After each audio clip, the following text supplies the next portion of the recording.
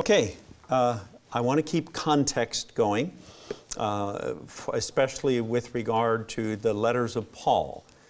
We talked at the very beginning of reading Genesis in its own rights. And there was a feeling that I think all of us shared that that it would be nice to be able to look at sort of all of the Scripture at once, so that we're not just looking at an isolated text. And I promised you we would eventually develop to that point. Well, we are about halfway there. We're coming to the point of seeing the larger scriptural text in context. And so that'll be our goal today. So let me just bring us back to where we started with Paul in his letter to Galatians. Some sides on this debate want to isolate certain passages and emphasize other passages. Our goal is to be fair and balanced and look carefully at every passage that might be relevant. Every passage I, as an egalitarian, might think relevant, or my colleague as a complementarian might think relevant. We should look at all of them and consider them with the same kind of seriousness, weight, the same kind of submission to the text, and the same kind of open heart and open mind. So the truth of the gospel, we had talked about ontology, if you want to think in theological terms, or our being in Christ, our status in Christ, and underscored function in Christ, as Paul called the Jews to live out consistently the issues regarding circumcision, fellowship with Gentiles, and holy days in particular, but then several statements that are more general about living out our faith. And then last time, looking at 1 Corinthians 7, we talked about Greco-Roman household codes, because in this context, Paul now is not just mentioning that the Jew-Gentile paradigm is also applicable to men and women, male and female, but now he is focusing on the issue of marriage in particular and singleness as his preferred option. So understanding the cultural context informs the text that we're looking at. We're going to look at some videos in the second half of the hour today in which a couple of my colleagues, Eric Tanis and Dave Talley, will be sharing their views on Genesis and Ephesians in particular as we bring these two passages together. And the issue of cultural background with regard to context will be a very important issue that they'll discuss. The authority of the biblical text should never be ignored because of its cultural backdrop. On the other hand, the cultural backdrop sheds light on the issues that the present writer is writing about, or the issues he's writing to with regard to the church. And always, I would agree with Dr. Tanis on this, always we should bring enduring principles forward.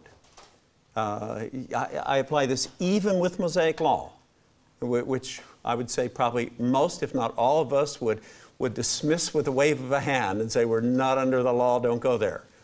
But I think there are principles in the Mosaic law that we can apply in our lives, although we have to factor them out from their historical and cultural context because we're not living as Jews under the Mosaic system. So, just for the sake of backdrop and understanding the hierarchy of the husband or the master or the head, we'll talk about that today, of the household over his wife, children, and slaves, the relative difference in age, 10, 15, 20 years, 25 to 30 for the husband and the early teens for the wife. So this component that we don't have today about the husband completing the raising of his wife, the wife's responsibility within the home to manage children and slaves, and the cultural reality that this is obviously not something Paul is endorsing. In fact, he's speaking strictly against it in 1 Corinthians 7, but the idea of the husband seeking his sexual pleasure outside of the home, whereas his wife has a more functional purpose with regard to managing the home. And then the idea of honoring this cultural norm as part of being a good citizen. This will especially become important when we come to the letter of Peter, the first letter of Peter. And so we looked last time at 12 different issues, but related, but nevertheless different issues, at a lengthy passage, 2 through 35, with regard to marriage, being faithful, giving the privilege to the other person, a willing, mutual yielding of authority so that neither person possesses it or exercises it, let alone wields it, but rather we yield it to our spouse if we enter into a marriage relationship.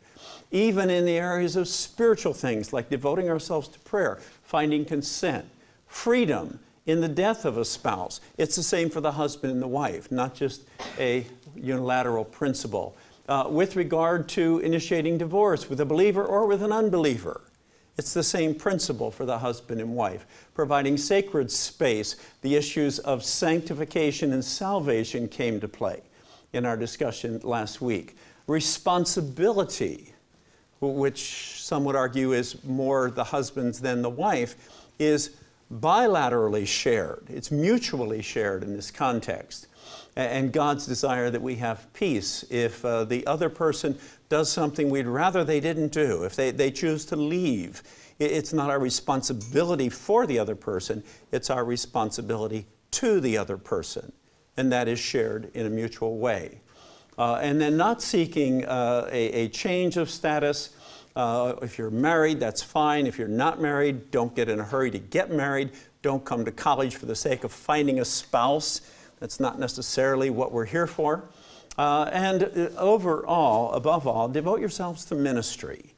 Make sure that whatever you do by way of choices for your own lifestyle, that it is the best thing for serving Christ and honoring Christ in your life. And that is the chief priority that we have, to love God and to serve Him forever. So we come then today, if my PowerPoint will, to Ephesians 5.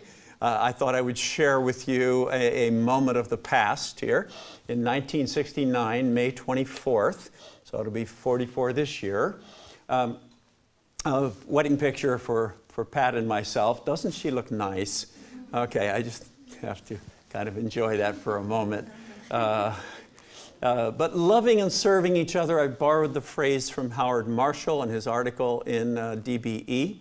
But I think it captures what's going on in the loving and serving language of Ephesians 5. To put it in the context, it's written in the same year Paul writes Philemon. And so as he's thinking about slaves, that third component in Galatians that he spoke of briefly, cryptically, as he's thinking of that, not trying to override the social agenda, and this is very important, the social agenda of slavery, although I don't think Paul was endorsing it by not overriding it, but nevertheless, the issue wasn't change the structure. The issue was how do you live within the structure as Christians.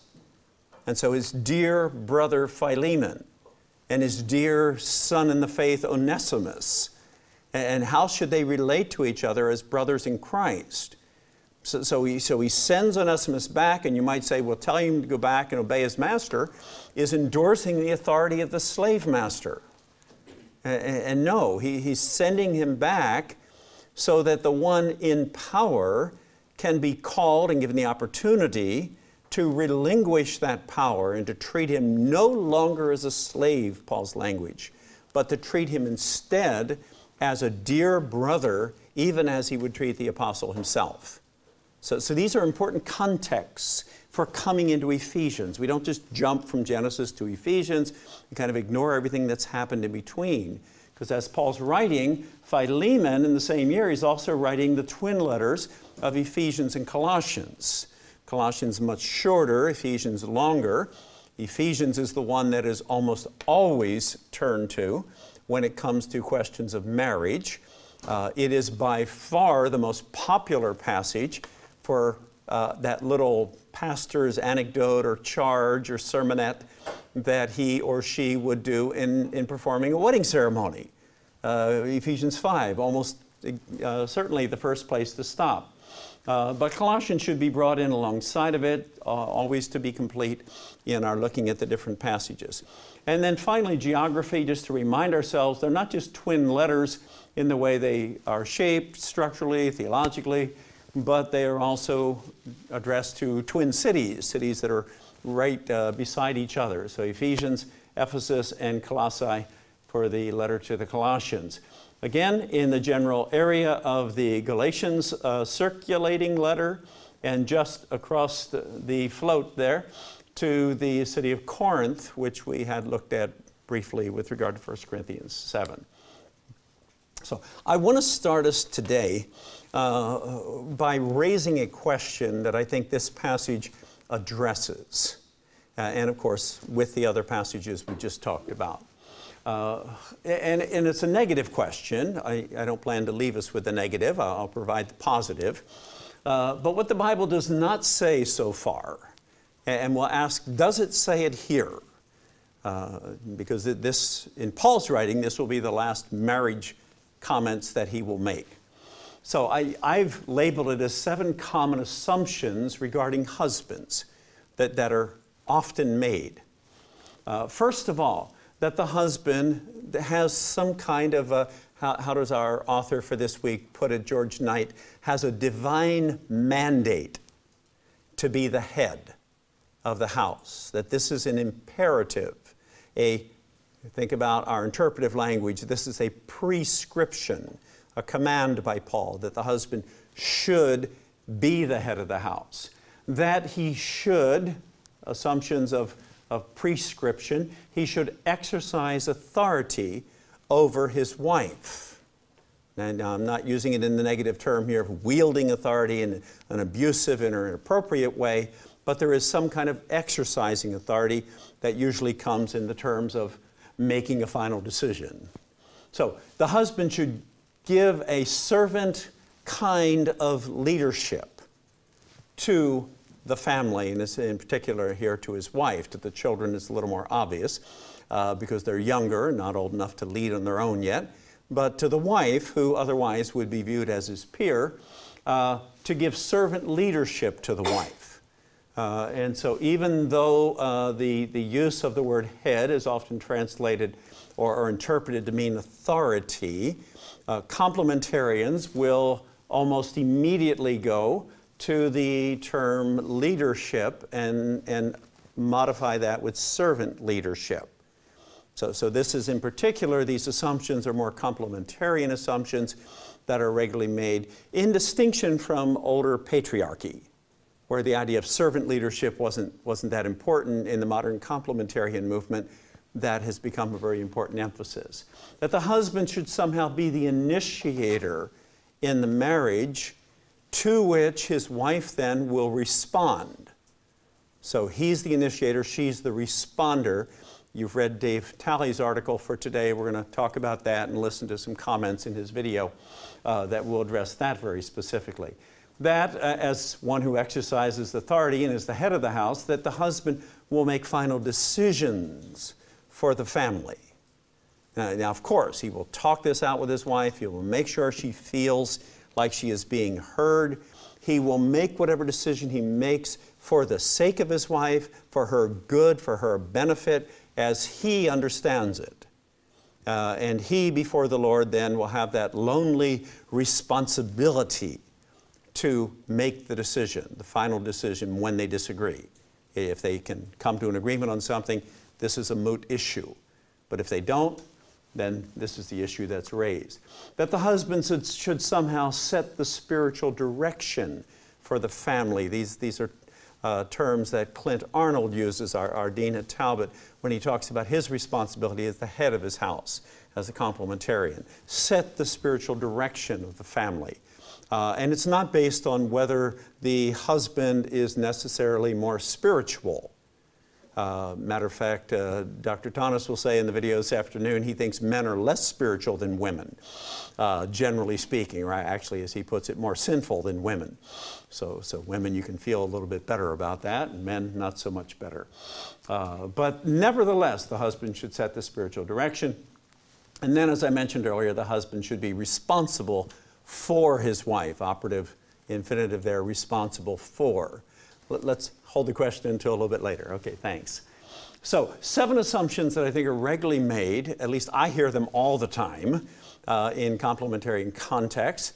I have been in a place, my first 10 years of teaching here, where I made many of these assumptions. So I speak not only from secondhand, but also firsthand experience, that these are things we often assume going into a marriage. Pat and I did in 1969. And things we assume coming to the biblical text. I'm not suggesting we should try to discredit any of these. I'm just saying let's look at the biblical text and see if the biblical text actually makes these statements that actually will then validate our assumptions if we're coming with the assumptions. So, okay, turn with me to Ephesians. And as we did with Corinthians and Galatians, the larger context, so we want to do with Ephesians to make sure we're reading the text in its literary context. We'll also talk about its cultural backdrop as a context, but the literary context, the one everybody agrees on. And let's start right with the first verse. 30 times in the letter, and I'm not going to read all 30 of them for the sake of time, but I want us to at least look at the first chapter. I might pick a couple verses here and there so that you get the idea of how frequently this phrase, one in Christ, or in Christ, or in Him, or in Christ Jesus, how frequently these parallel phrases occur. Now keep in mind, this was Paul's punchline in Galatians, as he's building this case for Gentiles not needing to become Jews, for that old distinction of Jew-Gentile no longer being relevant, either in status or function. He comes to that climactic moment when he just says, there is neither Jew nor Gentile. There is neither slave nor free, not even male and female, for we are all one in Christ. It's that phrase that he picks up in Ephesians. Begin right at the first verse here. Paul, an apostle of Christ Jesus by the will of God, to the saints who are in Ephesus and are faithful in Christ Jesus. So this idea of being in the body of Christ, very important. Verse 3, blessed be the God and Father of our Lord Jesus Christ, who has blessed us in Christ with every spiritual blessing in the heavenly places, even as He chose us in Him before the foundation of the world, that we should be holy and blameless before Him in love. I think the verse ends there rather, the sentence ends there rather than the way the ESV takes the last phrase and puts it on the next sentence. Skip to verse 7 just for sake of time. In Him we have redemption through His blood, the forgiveness of our trespasses according to the riches of His grace, which He lavished upon us in all wisdom and insight, making known to us the mystery of His will, according to His purpose, which He set forth in Christ as a plan for the fullness of time, to unite all things in Him, things in heaven, things on the earth. In Him we have obtained an inheritance. We have been predestined according to the purpose of Him who works all things according to the counsel of His will, so that we who were the first to hope in Christ might be to the praise of His glory.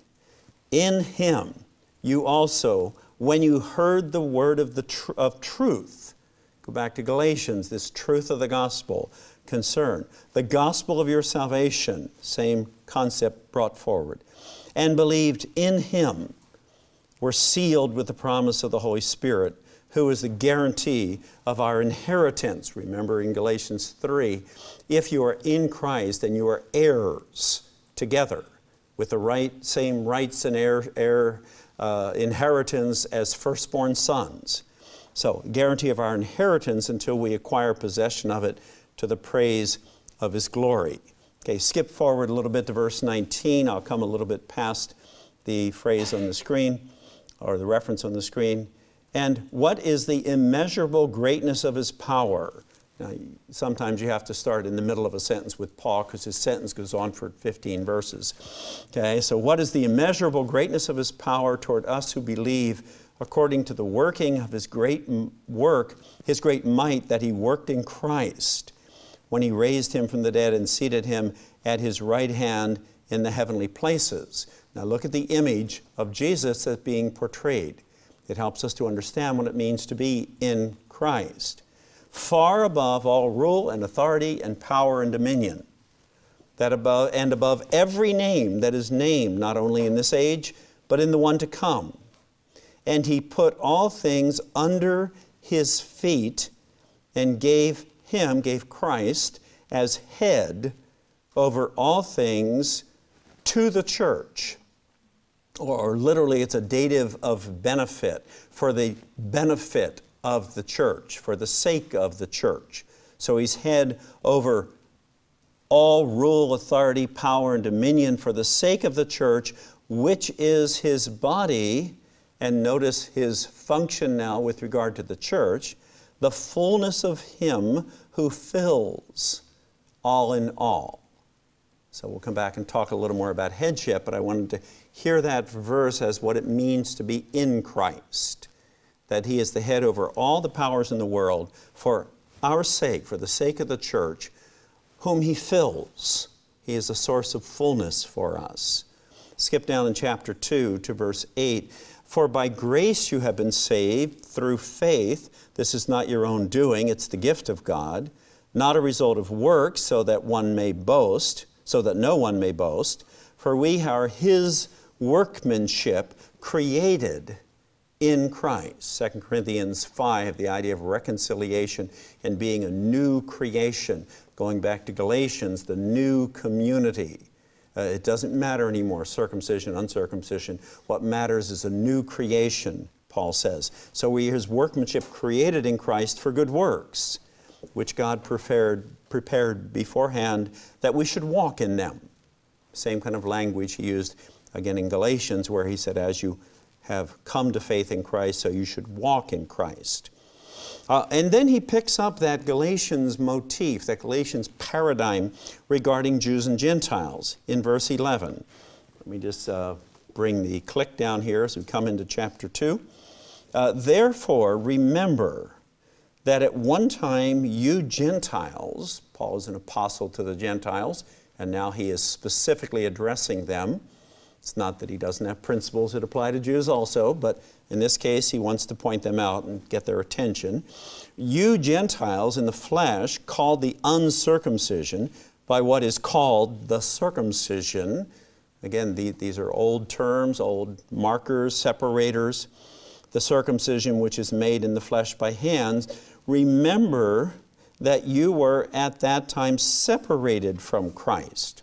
You were not in Christ. You were outside of the community of God. You were alienated from the commonwealth of Israel. You were strangers to the covenants of promise. You had no hope. You were without God in the world. And feel the desperation of these poor people and where they were. But verse 13, but now in Christ Jesus, in the body of Christ, you who once were far off have been brought near by the blood of Christ. For he himself is our peace, who has made us both one. So Jew and Gentile, two separate distinctions, two are now one new creation, one new body. He's building off of the very same theme that he developed at length in Galatians. So, both one has broken down in his flesh the dividing wall of hostility by abolishing the law of commandments expressed in the ordinances. Radical language for a Jewish rabbi like Paul. Abolishing the law of commandments expressed in the ordinance, that he might create, there's that new creation, create in himself one new humanity. I would digress from the ESV translation of one new man. It's not a gender issue in this case. It's bringing together Jews and Gentiles. One new humanity in place of the two, Jew versus Gentile, division of humanity. So making peace, and might reconcile us both to God in one body through the cross, thereby killing the hostility. So once again, the Galatians reference, also the 2 Corinthians 5 reference. Skip down to verse 19. So then you are no longer strangers and aliens. You are fellow citizens, which they couldn't have been under Old Testament law. Now they are in this new sort of spiritual body, spiritual nation, fellow citizens, with the saints and the members of the household of God. Verse 21, again, a long sentence. In whom, in Christ, in whom the whole structure, being joined together, grows into a holy temple in the Lord. So feel this provision of Christ in making our new creation, and then we grow up in Him. We grow into our fullness, into this now spiritual temple, not a literal one anymore, but a spiritual temple. In Him, then, verse 22, end of the chapter, in Him you also are being built together into a dwelling place, a single one, for God, by the Spirit. So there's this powerful sense of oneness that is the introductory, foundational thesis of Paul's as he comes to talk about various issues that relate to what we'll see rather clearly as the household codes. He will address the very issues the codes address. Okay, chapter 3 then, the mystery of Christ, verses 1 through 6, and I'm just going to pick up in verse 6. This mystery is that the Gentiles are fellow heirs. He's repeating much of what he said in Galatians. And so Galatians is not unrelated to Ephesians. It's tightly connected instead. They are fellow heirs, member of the same body, partakers of the promise in Christ Jesus through the gospel. And of course, it's not just about them being saved. It's about now how they live it out with regard to circumcision, with regard to fellowship, and though he doesn't mention it here, also with regard to the holy days, the observances of the law. So Christ is the head, and this is before we get to any reference of head language for husbands. Okay, Christ is the head for His body, the church. This one new humanity that God has created of believers. He is the head over the authorities of this world for the benefit of the church. Just to be clear, my comment about dative of benefit in the way the Greek expresses this. I talked to a very dear friend, longtime colleague now, Victor Ree. He loves to pull his first and last name together into victory in Jesus. But Victor is a longtime professor of Greek at Talbot. And Victor is complementarian, but he's also the kind of person that enjoys a discussion. As a matter of fact, he enjoys a discussion about Greek grammar much more than I do. But a discussion on Greek grammar, he gets all excited about it.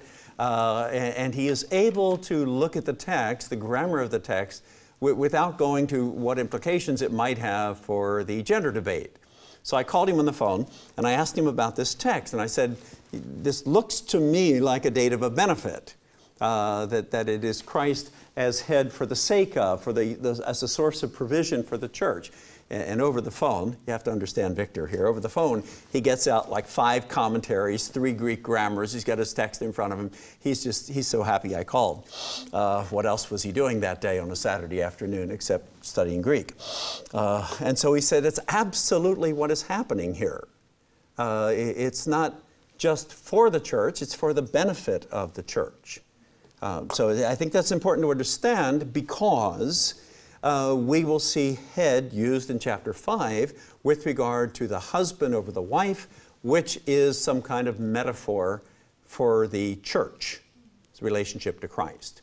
And so it's important to understand what Paul has said so far with regard to headship, or matter of fact, leave the ship off of it, just head. It's a metaphor There's no abstract principle that's developed. It's a metaphor that's being used in 3 occasions in Ephesians. So, okay, chapter 4. Let's come to chapter 4. There's a second reference to head that I want us to see here. But let's pick up the context in the opening verses. I, therefore, a prisoner for the Lord, mind you of his writing to Philemon where they were imprisoned together, a prisoner for the Lord, urge you to walk in a manner worthy of the calling which you have, by which you have been called, or to which you have been called. So again, it's ontology, it's being or status, and leading then to function. Ontology or being that leads to function. You are one in Christ, therefore live like one in Christ. I urge you to walk in a manner worthy of your calling, with all humility, gentleness, patience, bearing with one another.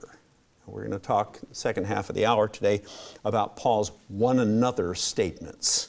There's 18 different things that he suggests ought to be a one another relationship, and this is one of them, bearing with one another, sort of holding up under the difficulties of life. Eager to maintain the unity of the Spirit in the bond of peace. And now skip down to verse 15. Rather than being tossed about by every wind of doctrine, rather than being under the influence of other things, he says, rather speaking the truth in love. Here's his concern about the truth of the gospel. We are to, and here's that same imagery, grow up in every way into Him, into Christ. So the in Christ image brings us right up to the passage that is under discussion. We grow up every way into Him who is the head, that is, into Christ. Now, what does head mean in this context? How is Jesus the head for the church that is supposed to grow up into Him? Verse 16, from whom, from Christ, the whole body, joined and held together by every joint, head, body metaphor in both of these passages, by every joint, is equipped, with which is equipped, when each part is working properly, it makes the body grow so that it builds itself up in love. So where do we get this power, this ability, this mandate, this encouragement to grow in Christ, not just individually, as we might think in our sort of Western culture here, but to grow up as a community, a new humanity in Christ. It comes from the head-body metaphor here. It's expressed in a head-body metaphor where the head is the source of that growth. And we grow into the head. So 2 things that are expressed here. Is there authority, is there a concept of authority connected with head? And the answer is, well, of course, right there in 18 through 23 of chapter 1. But it is authority over the worldly powers for the sake of the church, for which Jesus is a source of provision.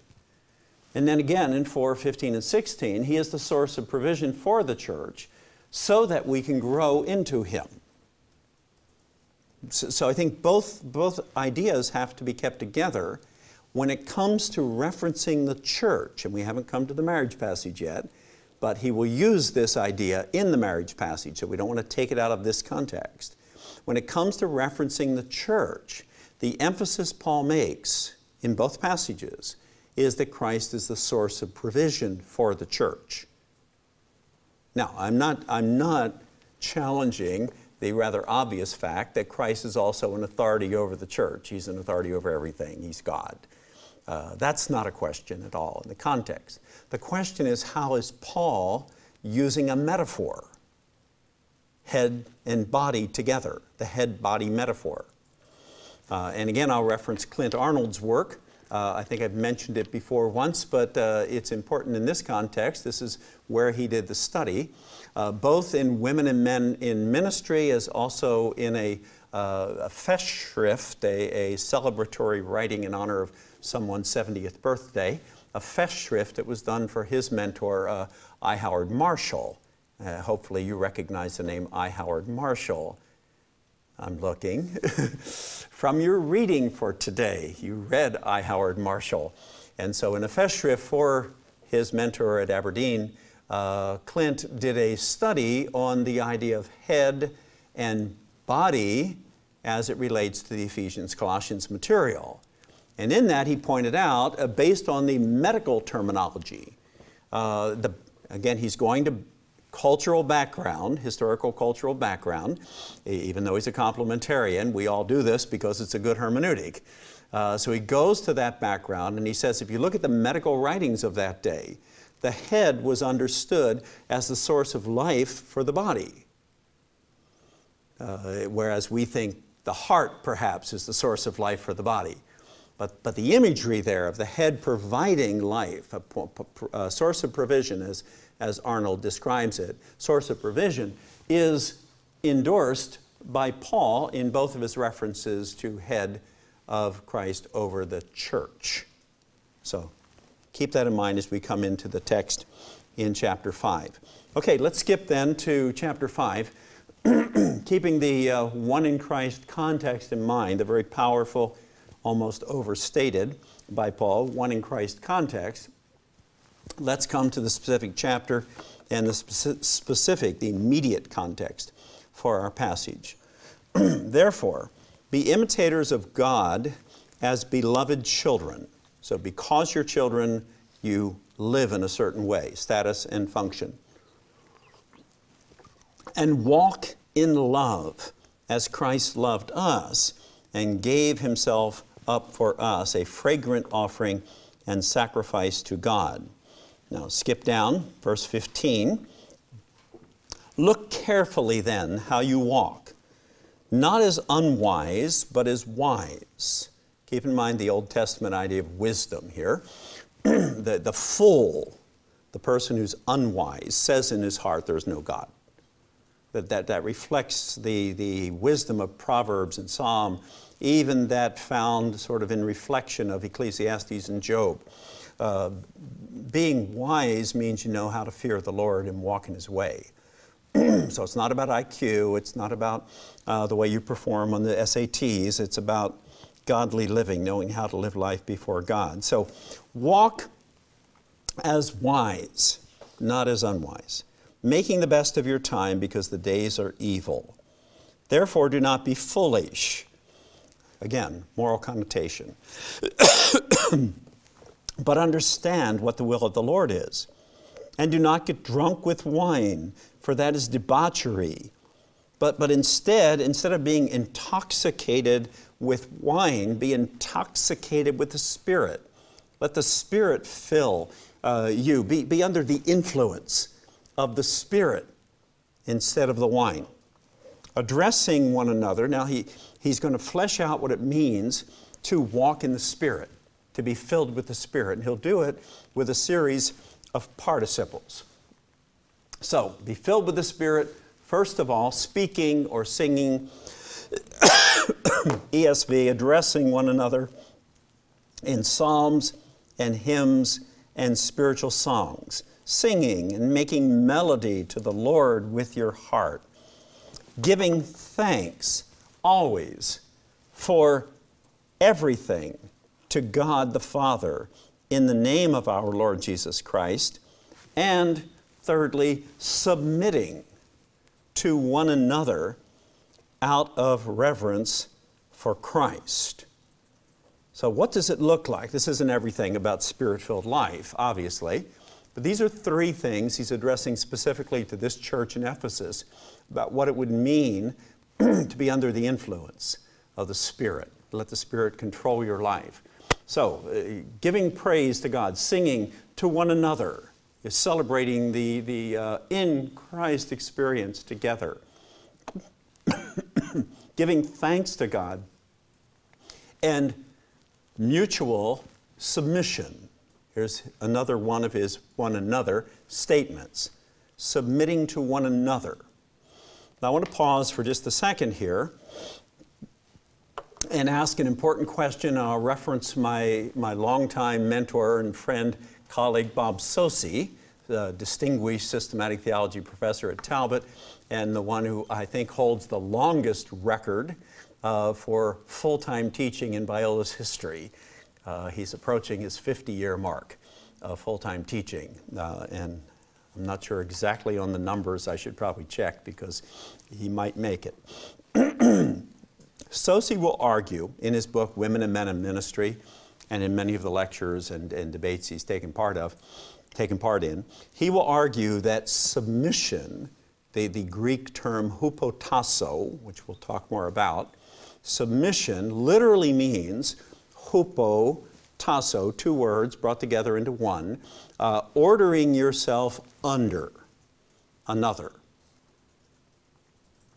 And with that definition, he will insist that the call to submission is one that implies, here's that critical term again, implies the authority of the other person. A call for one of you to submit to another implies that the other has authority over you because you are ordering yourself under, wooden literal translation of hupotasso, you're ordering yourself under that other person.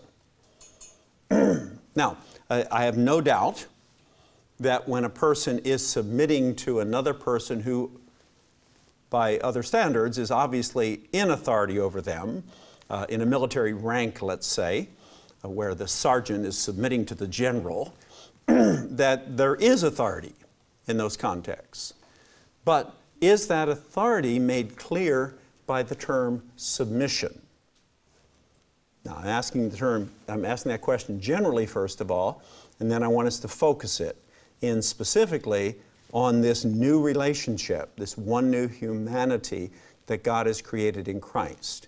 And to think in the context of 18 different one another statements, but specifically this one another statement is submitting to one another, and it's in the middle voice, yield yourself, middle voice in Greek, yield yourself to one another. Does that imply the authority of the other person? It seems to me that in this radically new creation that God has made, that we call the church, in this radically new creation, the idea of mutual submission no more implies the authority, especially a unilateral authority of another person over you, than the idea of yielding authority in 1 Corinthians 7:4. Both the husband and the wife yielding authority would imply that they each have authority over the other person. The point is not that you should exercise your authority. The point is you should yield your authority. So it seems that by starting this out with a one another statement, the idea of mutual submission is the groundwork. It is the foundation for what Paul is about to say. Now, secondly, and I'll just bring it up on the screen here, and then we'll look in more detail at the text. But secondly, there is no verb in the next sentence. It's either an implied verb, or maybe you should use a different kind of punctuation instead of a period. Keep in mind the Greek text doesn't have punctuation. That's interpretive. But the full sentence reads like this, and it was a long sentence, so once again we're picking up in the middle. But giving thanks, verse 20, submitting to one another out of reverence for Christ, maybe with an M dash to follow, wives, to your own husbands as to the Lord. Now, how many of you in your English translations of this, I'm looking at the ESV, have a new sentence, matter of fact, a new paragraph, matter of fact, a whole new section marker, wives and husbands, and then wives with a capital W, comma, imperative, submit to your own husbands as to the Lord. It's a complete sentence that's standing off by itself. I'm really convinced that in an English translation, the term submit in verse 22 ought to be italicized, especially in a translation like the English Standard Version, which prides itself in being literal. Now, if it's the NIV 2011 or the NIV, They're not advertising a wooden literal translation. They're saying we're trying to put it into contemporary English. The ESV advertises rather strongly. Our version doesn't try to improve on the original. That's one of their key little tags for advertising. We don't try to improve on the original. We just give you the original. Just like that, in English words. We're the best literal translation out. Of course, other people claim to be the best literal translation out too. The New American Standard, for example. But in such a translation, submit should be italicized. Yes, it is implied. No, it's not in the text. Now, if it's clearly implied, why does it matter if it's not in the text? Because the implied verb comes from a statement of mutuality. That's where Paul is coming from. Submit to one another, subcategory. Wives, to your own husbands. Even in the conservative complementarian writings like Russell Moore, who's very much to the right of the complementarian camp, he wrote an article, I think just last issue of the Journal on Biblical Manhood and Womanhood, in which he titled the article, Wives, Women Stop Submitting to Men. Catchy title for the Journal of Biblical Manhood and Womanhood, isn't it? You know, you just want to go read that article really quick because you can't believe they're going to put that as a lead article in their journal, Women Stop Submitting to Men. But his point is what? That Paul doesn't call women to submit to men. He calls the wife to submit to her own husband. So in the complementarian movement, it's even in the most conservative edges of it, it's very clear that they're not calling all women to submit to all men in all places. In traditional patriarchy, that was the case. Complementarianism is different from traditional patriarchy. In strict Muslim societies today, just for one example, there is a sort of corporate sense of authority of men over women. And even other men, not the husband, but even other men have the privilege, if not the responsibility, to discipline women who are not acting in a submissive way. Complementarians say, no, none of that. Wives are strictly called to submit to their own husbands. So if we're going to emphasize that detail, I would also emphasize it is part of submitting to one another. Now, how does that fit with an egalitarian read of the passage? It's important in this context to make clear, because I often hear charges to the contrary, but it's important to make clear that egalitarians are not saying that women, or wives in particular, should not submit to their husbands. That's not the issue. They're just not satisfied with the one statement and not including the rest of the sentence. Or at least, if you divide it differently in your interpretation, your translation, the previous sentence. Submit to one another. I can't remember the title to the book now. It was a biblical manhood and womanhood book, but it was a smaller volume that was done in the right around, I think, 2000. I'll get it for you. But Bruce Ware, an important voice in the complementarian movement, I'd say almost as important as a voice like Wayne Grudem, Bruce Ware writes an article in which he titles The Myth of Mutual Submission. The myth of mutual submission. It's not a myth. I think no matter how you flesh it out, it's an explicit statement of Scripture. What does it mean to be filled with the Spirit? Well, part of that is submitting to one another. If that's not mutual, I don't know what mutual means.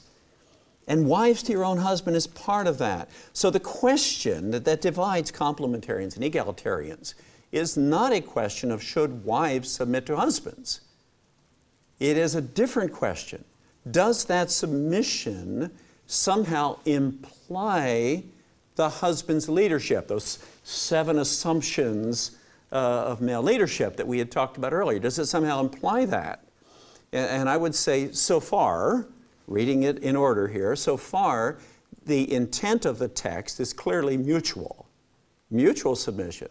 Wives, to your own husbands. Perhaps Paul is saying that in an effort to actually limit that kind of universal or universal submission that women might be expected to have toward men in general. And he's saying, no, wives to your own husbands. And as to the Lord. You know, what is this saying? We'll come back to it in a minute.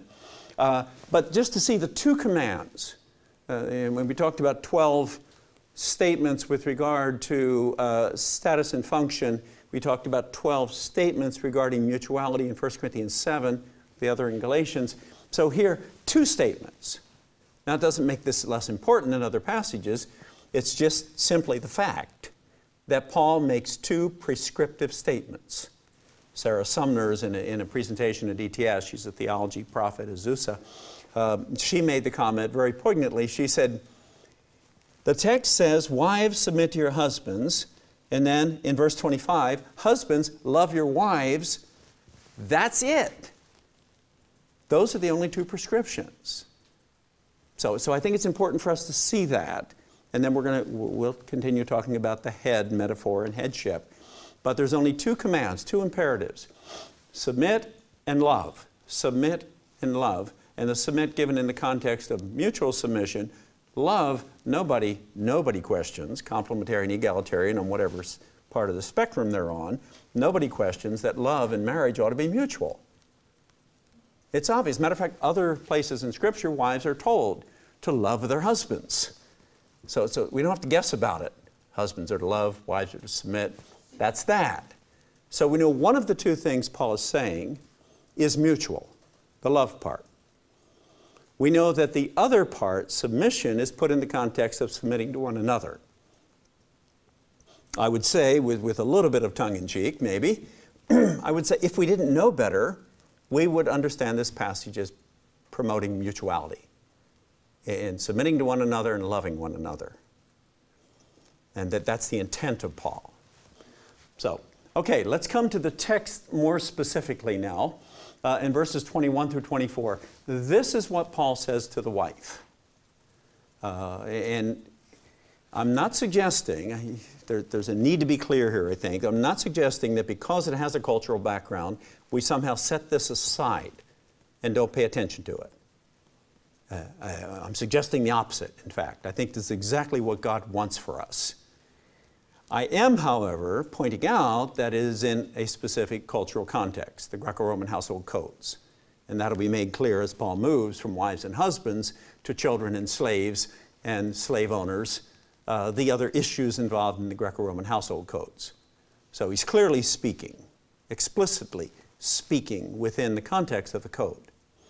But in that context, he looks over to the women, to the wives, and says, following the mutual submission statement here, submitting to one another out of reverence for Christ, wives to your own husbands as to the Lord, for the husband is the kephale in Greek, the head. And it literally means this uppermost part of the body. What it means metaphorically is what we have to talk about. But it's a head-body metaphor. So, for the husband is the head of the wife, as Christ is the head of the church. Now, if you just put a period there and kind of ignore the rest of the statement, if you just put a period there, you are left without definition. What does he mean as Christ is the head of the church? Let's think about it just for a second. Is there any difference between Christ and a husband? Well, quite a few, actually. You know, Christ is perfect. Christ is God. We are not. You know, either one. And it's rather blatantly obvious that we are not. Are there similarities between Christ and the church and the husband and the wife? Yeah, I could think how the metaphor could be used to draw similarities. Okay, what similarities is Paul intending to promote or to suggest or to prescribe in this text? That's the key text, not what we might think of from other books or a broader theology or our own thoughts, but what this text actually explicitly promotes. So look at the information that Paul gives us. Christ is head of the church, his body, so we know it's a head-body metaphor. Keep the medical information in the back of your mind. And is himself its Savior. He could have said, and is himself its Lord, which would also have been true, but it would have implied then the husband should somehow be the master or the lord of the family, which would have been commonly accepted in the Greco-Roman household codes. But Paul is speaking counter-culturally. So as we look at these codes, I'm not suggesting that Paul is endorsing those codes. No, in fact, he is contradicting those codes. He's speaking in a totally different direction. The husband should be the savior. The one, what does that mean? Well, obviously he can't save his wife in the most extreme sense. Talked about that in 1 Corinthians, where either the husband or the wife could bring salvation to the other spouse in the sense of spiritual influence. But the husband is the Savior, and as the church submits to Christ, so also wives should submit, hupotasso again, to their own husbands in everything. So there's no question that submit is implied in this phrase, or in this clause here. Because he repeats it, and in this case it does have a verb. So there's no question about submission. But submit to their husbands in everything. Let's pause for that for a minute. What does he mean when he says everything? Did I ask you to read Steve Tracy's article? I think that was in the syllabus, yes.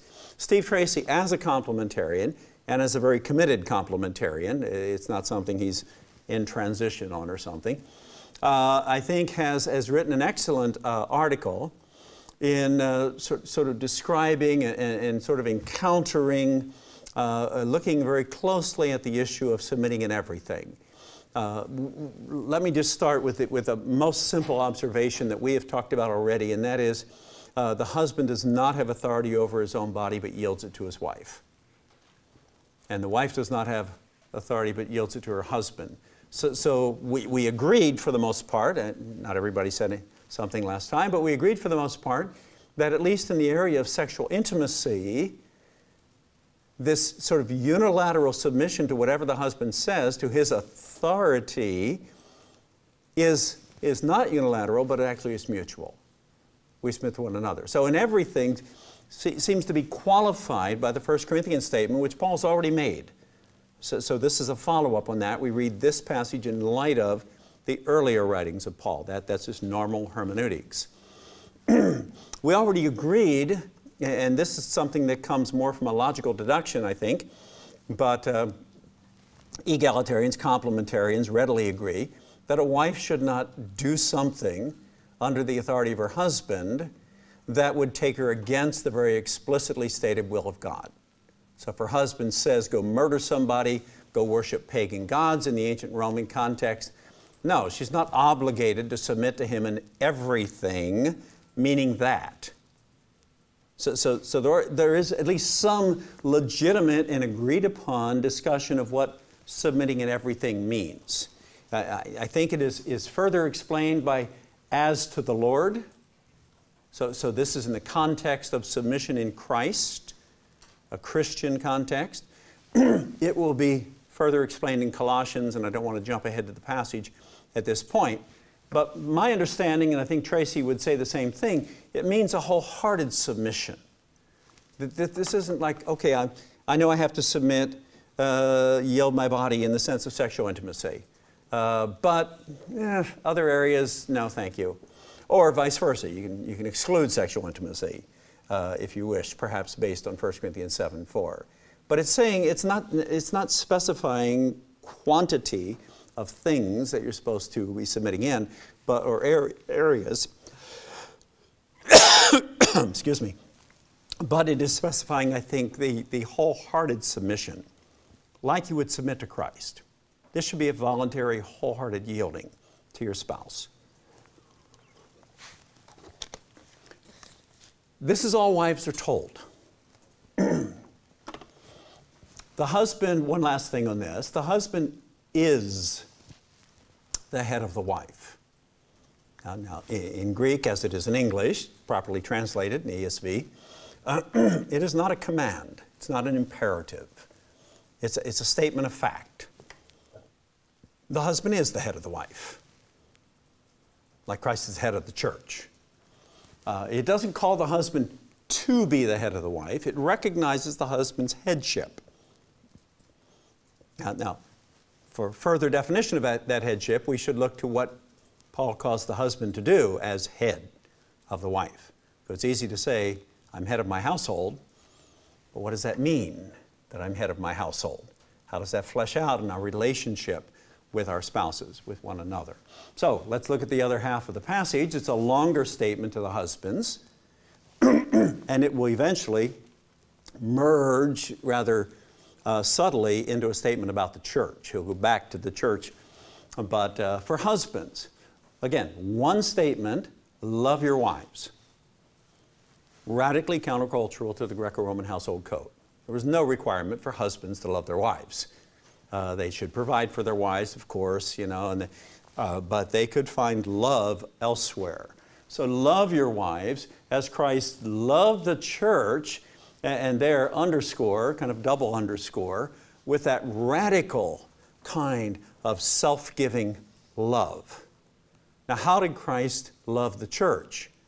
Think in terms of Philippians 2 here, where he did not count equality with God as something to be grasped, held on to, his power, his authority, his position, but rather he became a servant even unto death, death of the cross.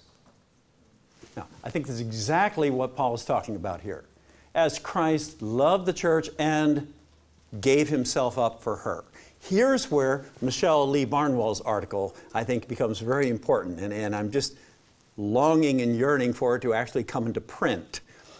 She read it at ETS a very long time ago. Thankfully, we have the MP3 to listen to, but it is in the process of being published and has been for about 5 years now.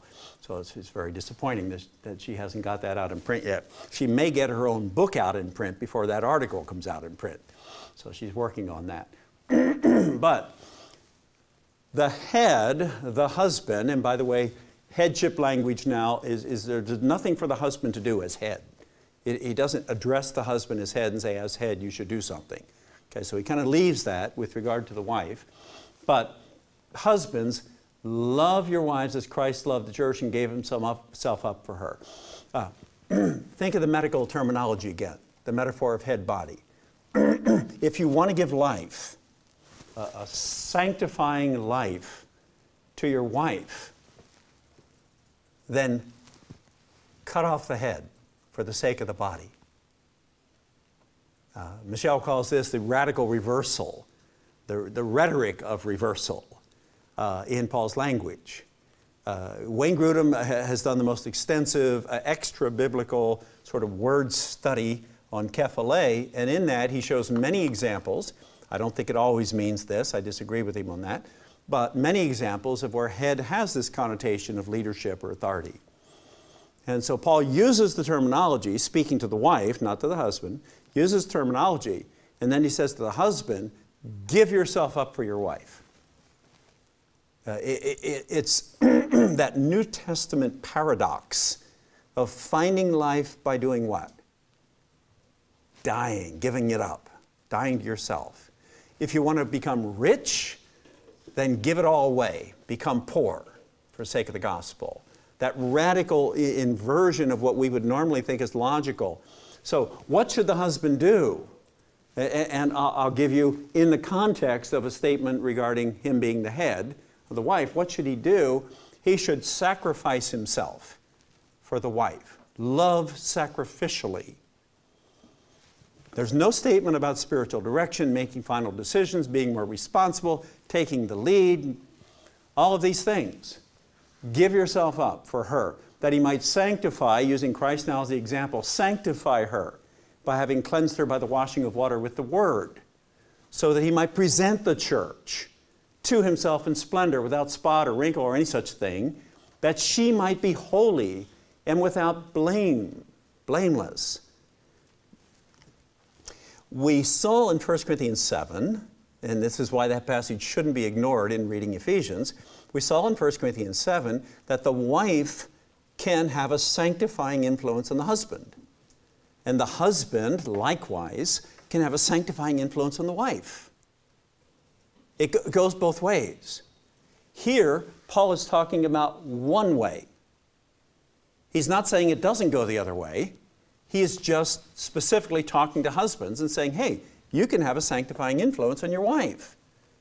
You can sacrifice for her and love her in a way that helps her to grow in Christ. Egalitarians have no problem at all with the explicit statement of Scripture here. Matter of fact, I embrace this as a wonderful thing that I can do for my wife. But I also recognize, by looking at the larger picture of Scripture, 1 Corinthians 7, that she can, and in fact often does, do the very same thing for me. That she loves me in a sacrificial way that helps me to grow in Christ. And as she yields herself to me, I can serve her, which I think in this text is another way of saying mutual submission. I mean, what's the difference when you think about it between yielding yourself to someone and serving someone for their benefit? Yielding yourself to someone for the greater good. I think he's using synonyms, not terms that set sort of distinct gender roles in the context, but two different ways of being the loving, submitting, servant kind of person that we are called to follow in the way of Christ. So, in the same way as Christ here, in the same way husbands should love their wives as their own bodies. So a radical sense of love that was not common in the culture to which Paul wrote. It's not very common to the culture in which he might write to us today. The one who loves his wife loves himself. For no one ever hated his own flesh, but nourishes it and cherishes it. Here that concept of source of provision comes across rather clearly. Just as Christ does the church, because we are members of his body. Going back to the theme of oneness that he started with. So for this reason, just to close out this verse, and then I want to make a reference to Colossians. For this reason, for what reason? For the sake of mutual submission, service, love, respect. A man will leave his father and mother, and he cites, of course, Genesis 2. A man will leave his father and mother, something that we generally don't think of today. It got reversed rather early in human history. And be united to his wife, and the two will become one flesh. He started this whole discussion talking about the body of Christ being one radical new humanity. And now that is mirrored in the marriage relationship, which is one in Christ, one flesh, as God intended in creation. Now it is in the new creation. I'm talking about Christ and the church, he says, in case you thought I was talking about marriage here. You think, wait a minute, you were talking about marriage. He kind of goes back and forth between the two. And then he comes back. However, each one of you must love his wife as he loves himself, and the wife must respect her husband. And once again, that is not the question. That is not the debate in the contemporary gender debate between complementarians and egalitarians. No one's debating whether she should submit or he should love. The question is, does her submission imply his authority, and should he somehow exercise authority in a variety of different ways? That Paul doesn't address in this passage. He doesn't touch on those 7 assumptions of male leadership that we often bring to the passage. The only thing that you can build that from, and I would disagree with Sosi on building it off the word submission, especially since it's mutual, but the only thing you might build it from is the meaning of head. But how is head used in the passage? Every time it refers to Christ and the church, it's a source of provision, not an exercising of authority. Without exception. In the book of Ephesians and in the book of Colossians, the twin books. Okay, just to complete the household code references here, children then, fathers with children, slaves, earthly masters, the typical categories of the household codes. So when Paul says slaves, obey your earthly masters, is he implying that masters ought to have authority over the slaves? Not necessarily. In fact, judging from the letter he wrote this same year to Philemon, not at all. He never endorses Philemon's authority over Onesimus. He calls him to treat him as a brother no longer as a slave. He says, don't go to those categories anymore of authority. Let go of your authority and treat him like a brother. Treat him like you would me, an apostle. So treat your slaves in the same way. Okay, one more shot from 1969 and a couple short references to Colossians. But yeah, the rings, $35. They were, and it wasn't because they were cheap, it was just 44 years ago. So we still have those rings, although we have kind of renewed with new rings here. But loving and serving each other, Colossians, same context, same year, same issues for backdrop. And let's just turn to it with me if you would, because I want you to see the actual text itself so you know I'm not making this stuff up. But we can actually hear it in the very words of Paul. So Colossians 1 and verse 2, we'll just pick up with the key passages. To the saints and faithful brothers and sisters, brethren, I think ESV wrongly translate brothers here, because when Paul writes to a church, he's not excluding women in his letters. So to the saints and the faithful brethren, if you please, in Christ, at Colossae, same in Christ emphasis, grace to you and peace from God our Father. Verse 3, we always thank God the Father of our Lord Jesus Christ when we pray for you, since we heard of your faith in Christ Jesus and of love that you have for all the saints because of the hope laid up for you in heaven. Of this you have heard before in the word of the truth of the gospel. So he's using the very same sort of catchphrases that he used in Galatians. I don't think Galatians is an irrelevant passage for 1 Corinthians 7 and for Ephesians 4 and Colossians. So skip down to verse 9. And so from the day we heard this, we've not ceased praying for you, asking that you may be filled. There's this filled with the Spirit language from Ephesians 5, and in this case, filled with the knowledge of His will in all spiritual wisdom and understanding. Same idea. So as to walk. There's that status in Christ leading to obedience in Christ, a consistent theme of Paul's. So as to walk in a manner worthy of the Lord, fully pleasing to Him, bearing fruit in every good work and increasing in the knowledge of God. Skip down to verse 15. Skip over to that. Christ, He, is the image of the invisible God, the firstborn of all creation. For by Him all things were created, in heaven and on earth, visible and invisible, whether thrones, dominions, authorities, rulers. All things were created through Him and for Him.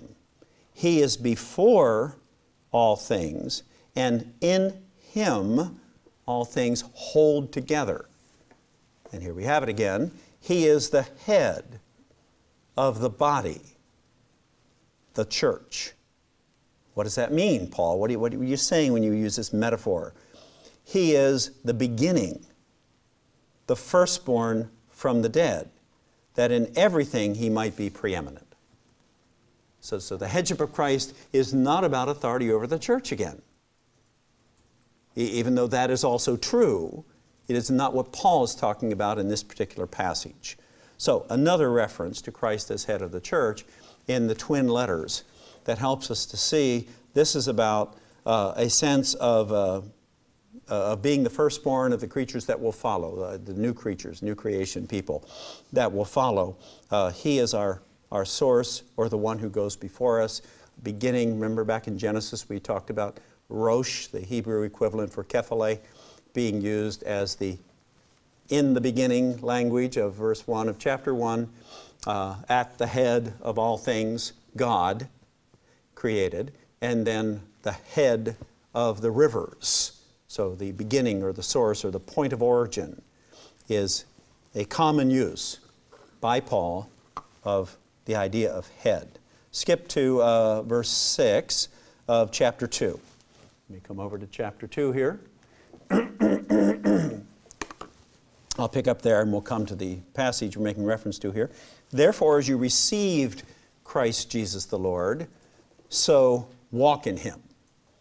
This would be number 13 of the statements if it were included in the book of Galatians by Paul to talk about status and function. And in the way you receive Christ, so you walk in Christ. Rooted and build up in Him. Do you feel that sense of source, of point of origin? Rooted and built up in Him and established in the faith, just as you were taught, abounding in thanksgiving, one of the examples of the fruit of the Spirit. Verse 9, for in Christ, in Him, the whole fullness of deity dwells bodily, and you have been filled in Him. Source of provision again. Who is the head of all rule and authority. Just like in Ephesians 1, so here in Colossians 2, head carries the connotation of rule over the world for the sake of, the benefit of the church, to be that source of provision. Verse 15, He disarmed the rulers and authorities and put them to open shame by triumphing over them in Him. There's authority. There's headship as authority, the domination of Christ over the worldly authorities for the benefit of His body, the church, which He lovingly gave Himself up for.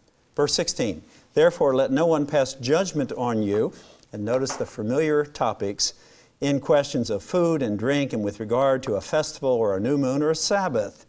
These are shadows of the things to come, but the substance belongs to Christ.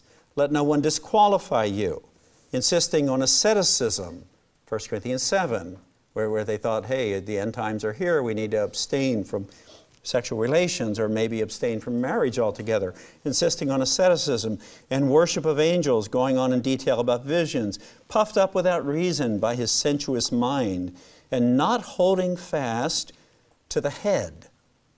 This is Christ again, from whom the whole body, head-body metaphor, nourished and knit together through its joints and ligaments, grows with a growth that is from God.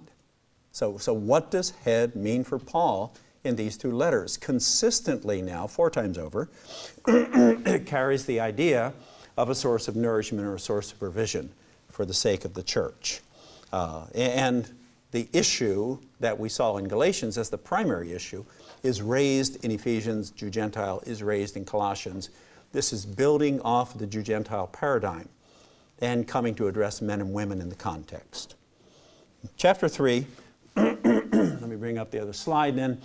Raised with Christ, seeking the things above. Here's that status, function. If then you have been raised with Christ, seek, imperative, the things that are above, where Christ is seated at the right hand of God. Skip to verse 11. Here there is not Jew, Greek and Jew, circumcised and uncircumcised, barbarian, Scythian, slave, free. He doesn't cover every category, and he doesn't speak of the same thing he talked about with regarding gender, but he covers the other categories, and he says, no, none of that stuff. But Christ is all and in all. Just as we're in Christ, Christ is in us.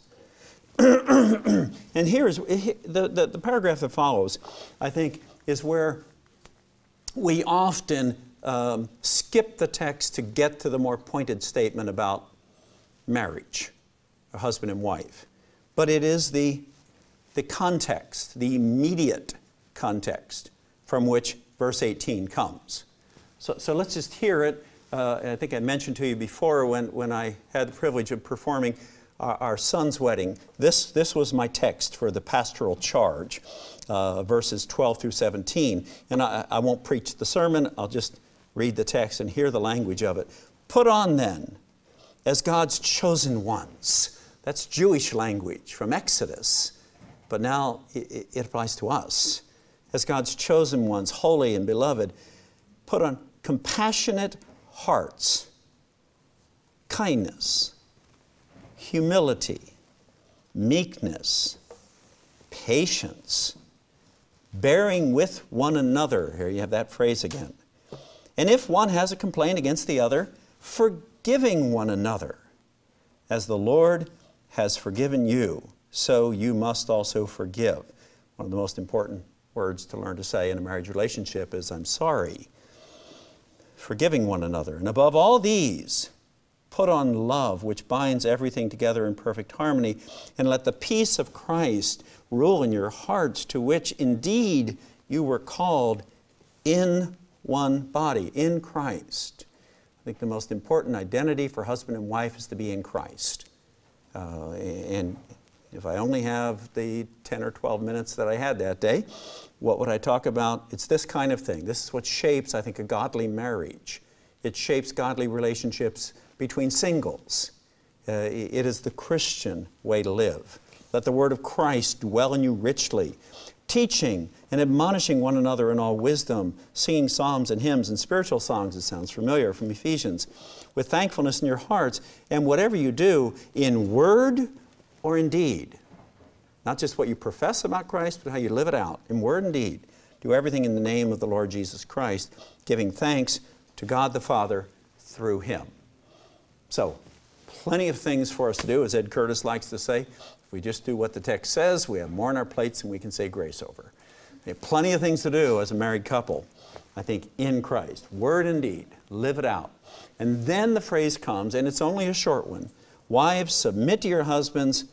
And here I think it's the clarifying statement, as is fitting in the Lord.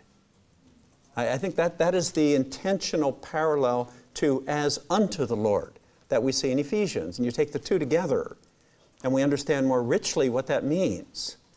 In other words, you don't submit to him if he tells you to do something unchristian. You don't have to yield to his demands or authority to you in that sense, but you yield to one another as is fitting in the Lord, to yield to one another.